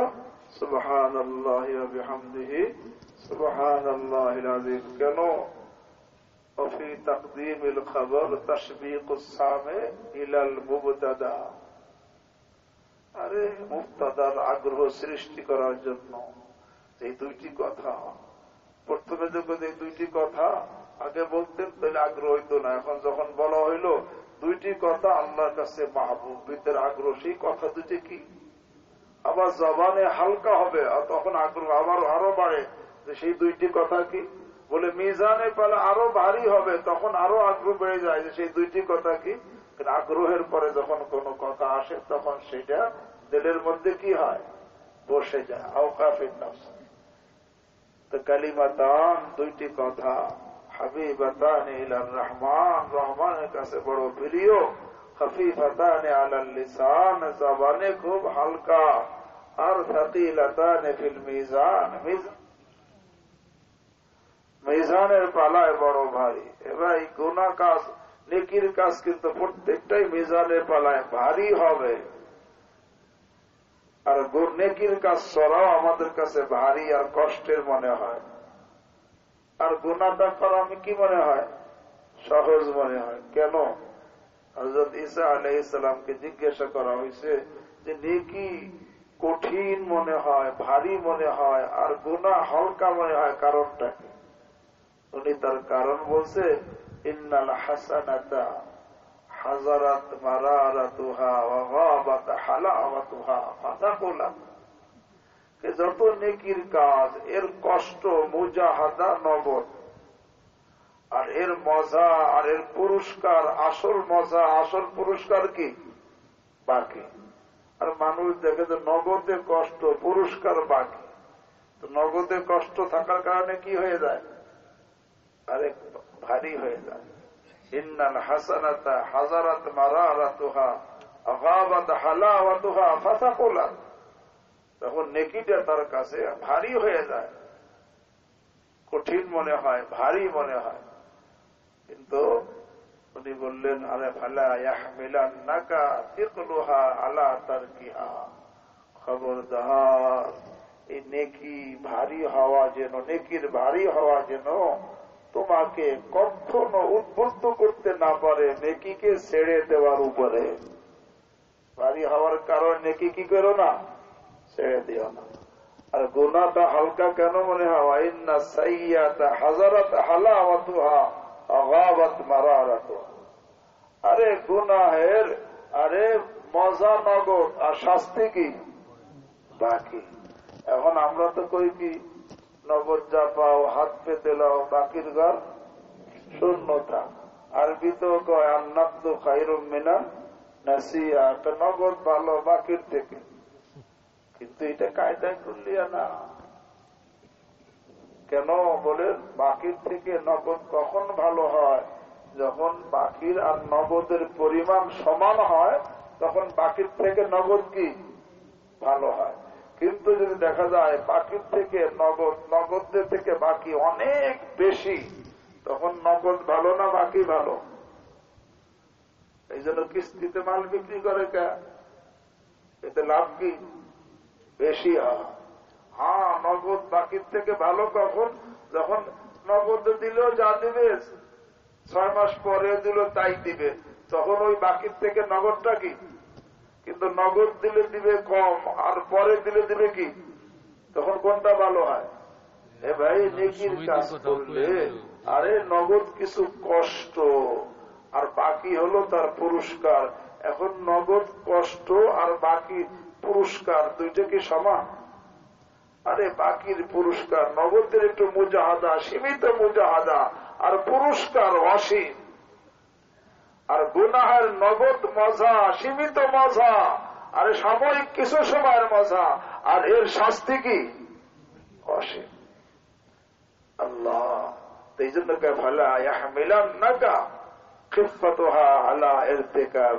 খবরদার, গুনাহ হালকা হওয়াটা যেন তোমাকে গুনাহ করার উদ্বুদ্ধ করতে না পারে।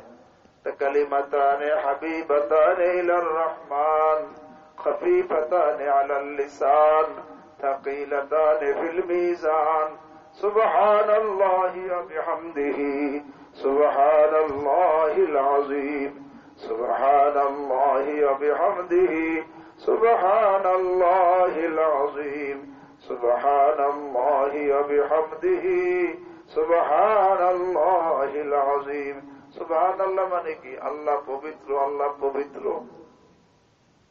আল্লাহ কিসের পবিত্র? সমস্ত ত্রুটি থেকে তিনি কি পবিত্র। অর্থাৎ আল্লাহ বেআয়েব, তার মধ্যে কোন দোষ নাই। দোষ না থাকা এটাকে আদমি নাসূচক বলা হয়। বিহামদিহি, আল্লাহ সমস্ত ভালো গুণের সাথে গুণান্বিত, এই গুণের উপরে প্রশংসা, এটা হাসূচক। নাসূচক আর হাসূচক, আল্লাহ যে গুণাবলী নাসূচক আদমি গুণ, একে আরবিতে বলে জালাল। আর যেটা ইসবাতি গুণ, হাসূচক গুণকে বলা হয় ইকরাম। কোরআনের মধ্যে জালাল আগে আসছে, ইকরাম কি? কুল্লু মান আলাইহা ফান ওয়া ইয়াবকা ওয়াজহু রাব্বিকা যুল জালালি। কোনটা আগে? জালাল আগে, ইকরাম কি নাসূচক আগে, আর এই যে হাসূচক কি পরে। এটা কি? কারণ নাসূচকটা হলো তাখলিয়া, পরিষ্কার করা, আর হাসূচক হলো তাহলিয়া, সজ্জিত করা। কথা আগে সজ্জিত করেন, আগে পরিষ্কার করেন। তাখলিয়া আনিল রাযাইল তাহাল্লি বিল ফাদাইল। এই জন্য এখানে তাসবিহ আগে আনছে, হামদ কি আনছে পরে আনছে। সুবহানাল্লাহি ওয়া বিহামদিহি সুবহানাল্লাহিল আযীম। আল্লাহ তো পবিত্র আসেনি, তা আমাকে সুবহানাল্লাহ কইয়া লাভ। আল্লাহ দুনিয়ার কেউ যদি সুবহানাল্লাহ না কয় তাহলে কি নাউযুবিল্লাহ আল্লাহ পবিত্র হয়ে যাবেন? আগে থেকে তো পবিত্র। তো সুবহানাল্লাহ সুবহানাল্লাহ, আল্লাহ আপনি পবিত্র, আল্লাহ পবিত্র, আল্লাহ পবিত্র কইতেছে। বলে আল্লাহর লাভ নাই, আমাদের লাভ। বলে কি লাভ? আল্লাহ বান্দাকে প্রতিদান দেন, যেই ধরনের আমল করে সেই ধরনের প্রতিদান। একে আরবিতে বলা হয় জাযাআম বিফাকা। আমল অনুযায়ী তার প্রতিদান হয়। তো বান্দা যখন অপবিত্র, আমি অপবিত্র, গুনাহের অপবিত্রতার মধ্যে সাগরের মধ্যে ডুবে আছে, অপবিত্র অবস্থায় আছে, এখন আমি বলতেছি সুবহানাল্লাহ সুবহানাল্লাহ, আল্লাহ পবিত্র, আল্লাহ পবিত্র, আল্লাহ পবিত্র। আল্লাহ তখন বান্দাকে কি করে প্রতিদান কি দেন? কয় চলো, অপবিত্র বান্দা আমার পবিত্রতা বর্ণনা করতেছে, এর বিনিময়ে আমি এই অপবিত্র বান্দাকে মাফ করে দিয়ে সমস্ত গুনাহ থেকে পবিত্র করে দিই। সুবহানাল্লাহ। এই জন্য হাদিসে বুখারীর মধ্যে হাদিস আসছে, কিতাবুদ দাওয়াতের মধ্যে যখন কেউ সুবহানাল্লাহ ওয়া বিহামদিহি সকাল সন্ধ্যা 100 বার পড়বে, আল্লাহ তাকে কিরকম পবিত্র করেন? হুত্তাত খাতায়াহু ওয়া ইন কানাত মিথলা জাবাদিল বাহর। আল্লাহ তার সমস্ত গুনাহকে মাফ করে দিয়ে পবিত্র করে দেন, যদিও তার গুনাহের পরিমাণ সাগরের ফেনার সমতুল্য হয়। আর কেমন পবিত্র হয়! এই জন্য আল্লাহ হযরত নবী রাহমাতুল্লাহ আলাইহি আল্লাহর কথাটা তার ভাষায় বয়ান করছে। আল্লাহ বলেন, মান্নাগার দাম পাকাস তাসবিহে শাহ। জগৎবাসী সুবহানাল্লাহ সুবহানাল্লাহ বলে, এই সুবহানাল্লাহ বলার কারণে আল্লাহ বলে যে আমি পাক হই না, আমি তো এমনিই পাক। পাক হামেশা সাবন্ধ দুর্গেশা, বরং জগৎবাসী সুবহানাল্লাহ সুবহানাল্লাহ বলে নিজেরাই কি হয়ে যায়? পবিত্র হয়ে যায়। কেমন পবিত্র হয়? এক হাদিসের মধ্যে আছে, মান সাব্বাহাল্লাহ মিয়াতান বিল গাদাত ওয়া মিয়াতান বিল আশি কানা কামান হাজ্জা মিয়াতা হাজ্জাতিন। আরে যে নাকি সকালে 100 বার পড়বে সুবহানাল্লাহ সুবহানাল্লাহ সুবহানাল্লাহ, বিকেলে 100 বার পড়বে সুবহানাল্লাহ সুবহানাল্লাহ, সে কেমন পাক হয়? আল্লাহর হাবিব বলেন এই লোকটা হয়ে যাবে ওই লোকটার মতো পবিত্র। বলে কোন লোকটার মতো? যেই লোকটা 100 বার হজ করেছে। মান সাব্বাহাল্লাহ মিয়াতান বিল গাদাত ওয়া মিয়াতান বিল আশি কানা কামান, হয়ে যায় ওই ব্যক্তির মতো। কোন ব্যক্তির মতো? হাজ্জা মিয়াতা হাজ্জাতিন, যে কতবার হজ করছে। আর একবার হজ করলে কেমন পবিত্র হয়? হাদিসের মধ্যে আছে রাজা কায়াউমিন ওয়ালাদাতহু উম্মু। আর একবার যদি কারো হজ কবুল হয় সে কেমন পবিত্র হয়? জন্মের দিন যেমন সে পবিত্র ছিল এরকম পবিত্র হয়ে ফিরে আসে। আর 100 বার যখন সে হজ করে তার কেমন পবিত্র হবে? মান সাব্বাহাল্লাহ মিয়াতান বিল গাদাত ওয়া মিয়াতান বিল আশি কানা কামান হাজ্জা মিয়াতা হাজ্জাতিন। সুবহানাল্লাহ বললে লাভ কার? আমার আল্লাহর না। ওয়া বিহামদিহি হামদালা আহমাদুহু তাআলা বিজামিইল মাহামিদ, সমস্ত ভালো গুণের সাথে আমি আল্লাহর প্রশংসা করতেছি, কেন তিনি গুণের অধিকারী। এখন আল্লাহর প্রশংসা করলে আল্লাহর কি প্রশংসা? আল্লাহ কি আমাদের প্রশংসা অপেক্ষায় আছে? খুদাদার ইন্তজারে হামদে মানিস্ত, খুদাদার ইন্তজারে হামদে মানিস্ত। আল্লাহ আমাদের প্রশংসা অপেক্ষা নাই, কারণ তিনি তো, কারণ তার প্রশংসা এমনি প্রশংসনীয়, আর তার প্রশংসা করার ক্ষমতা কারো। আল্লাহুম্মা আনতা আসনাইতা আলা নাফসিক আল্লাহুম্মা লা উহসি সানাআন আলাইকা কামা আসনাইতা আলা নাফসিক। আল্লাহু আকবার। এই জন্য আল্লাহর প্রশংসা না করলেও তিনি প্রশংসনীয়, কিন্তু আমি যখন আল্লাহর প্রশংসা করব আল্লাহ জাযা বিফাকা হিসেবে আমাকে প্রশংসনীয় বানায়া দিবেন। সুবহানাল্লাহিল আযীম। আরে সুবহানাল্লাহ, মহান রব্বুল আলামিন পবিত্র। আরে যখন নাকি মহান রব্বুল আলামিন পবিত্র বলতেছে, আল্লাহর আজমত বড়ত্ব বয়ান করতে থাকে, তখন আল্লাহ রব্বুল আলামিন এই লোকটার আজমত মহব্বত ইজ্জত লোকদের দিলের মধ্যে পয়দা করে দেন। এই জন্য আর যে লোকটা সুবহানাল্লাহ ওয়া বিহামদিহি সুবহানাল্লাহিল আযীম, এই তাসবিহের, এই তাসবিহ ইমাম বুখারী শেষ হাদিস, এই হাদিসে তাসবিহ কেন আনছে? বলে কিতাবটা ইলমি মজলিস, আর মজলিসের শেষে কি পড়তে হয়? তাসবিহ পড়তে হয়। এই জন্য কিতাবের শেষে কি আনছে? এই হাদিসে তাসবিহ আনছে। আর আমার জীবনেরও শেষ যেন এই তাসবিহ হয়, কারণ যে নাকি যার জীবনের শেষ কালিমা সুবহানাল্লাহি ওয়া বিহামদিহি সুবহানাল্লাহিল আযীম হবে, সে ওই হাদিসের মেজদাক হবে, মান কানা আখিরু কালামিহি লা ইলাহা ইল্লাল্লাহ দাখালাল জান্নাহ। আল্লাহ আমাদেরকে, আল্লাহ এই হাদিসের উপরে আমলের তৌফিক দান করেন। আল্লাহ রাব্বুল আলামিন এখানে মাদ্রাসাকে কবুল করে নেন, উস্তাদ এবং ছাত্রীদের সকলকে কবুল করে নেন, এবং আমাদের হাজিরানে মজলিস সকলকে কবুল করে নেন। এই হাদিসের রঙে আমাদেরকে রঙিন হওয়ার তৌফিক দান করেন, হাদিসের নূরে নুরানি হওয়ার তৌফিক দান করেন। অতীতকে মাফ করে দেন, বর্তমানকে সংশোধন করে দেন, ভবিষ্যৎকে উজ্জ্বল করে দেন। আল্লাহ রাব্বুল আলামিন তার বন্ধু বানাইয়া আমাদেরকে তার কবরে নিয়ে যান। সুবহানাকাল্লাহুম্মা ওয়া বিহামদিকা আশহাদু আল্লা ইলাহা ইল্লা আনতা আস্তাগফিরুকা ওয়া আতুবু ইলাইক। হ্যাঁ ভাই, না এরপরেও কিন্তু উলামায়ে কেরাম বয়ান করবেন। এর তো খতনে বুখারী হইল, সব কথা হয়তো বুঝে আসেও নাই, কিন্তু যারা বয়ান করবেন তাদের প্রত্যেকটা কথা বুঝে আসবে। এই জন্য আমরা শেষ মাহফিলে শেষ পর্যন্ত থাকবো। শেষ ভালো যার, বলেন না, মজলিস শেষ পর্যন্ত থাকবো ইনশাআল্লাহ। আল্লাহ আমাদের সকলকে কবুল করে নেন। হযরত যিনি এখানে মাদ্রাসা করছিলেন, চলে গেছেন, কি নাম যেন, এনায়েতুল্লাহ সাহেব, আল্লাহ তাকে বেহিসাব মাগফিরাত দান করেন। তার আওলাদদেরকে, তার আহলিয়াকে আল্লাহ সুস্থ রাখেন, নেক হায়াত দীর্ঘ করে দেন, সব জরুরত গায়েব থেকে পুরো করে দেন, এবং আমাদের আওলাদকে আল্লাহ কবুল করে নেন। পুরো এলাকাবাসীকে এবং এলাকাবাসীর আওলাদকে আল্লাহ কবুল করে নেন, এবং সমস্ত মুসলমানদার পুরুষ মহিলা যারা কবরে আছে সকলকে আল্লাহ বেহিসাব মাগফিরাত দান করেন। আমাদের পিতা মাতা আত্মীয় স্বজন যারা কবরে আছে তাদেরকে আল্লাহ বেহিসাব মাগফিরাত দান করেন। সুবহানাল্লাহি ওয়া বিহামদিহি, সুবহানাকাল্লাহুম্মা ওয়া বিহামদিকা, আশহাদু আল্লা ইলাহা ইল্লা আনতা, আস্তাগফিরুকা ওয়া আতুবু ইলাইক।